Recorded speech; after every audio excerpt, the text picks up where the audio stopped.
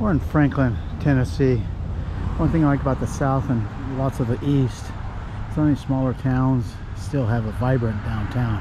These buildings you see left and right are built in the 1800s, 1700s, and right now they refurbish the buildings into what they can use for nowadays.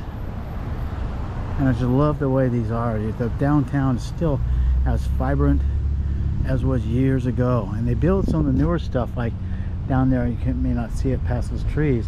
It's new brick buildings, but they build it downtown to keep downtown the downtown that we once know. And I just love the way they keep it like this. Now this is the town square.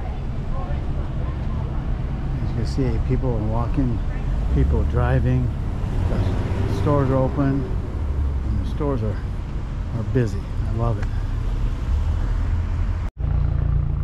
Here they have all these old cannons, a lot of flags. Let's see what this has to say here in the middle. And you go down there, and you could go down there, and you go down there, and you can go down there where we just came from. Pretty fun. All these old cannons are cool.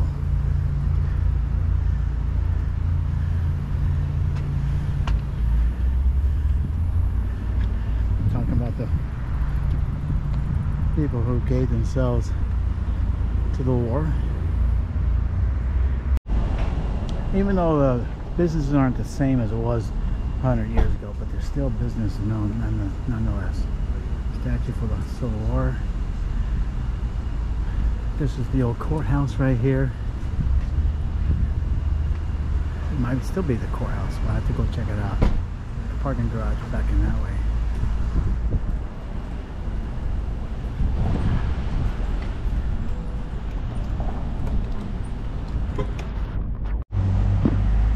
This is in memory of the law officers killed in the line of duty in this town. The first one was in 1919.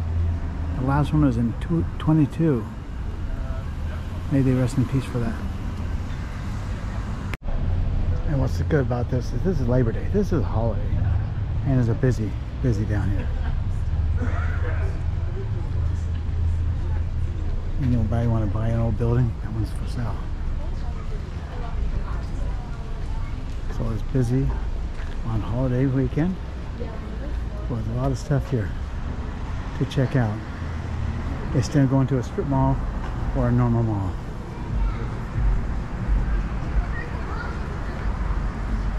I've done the cemetery before, but I want to add this to it. This is the McEwen for his wife. He's on the other side. This is for both him and her.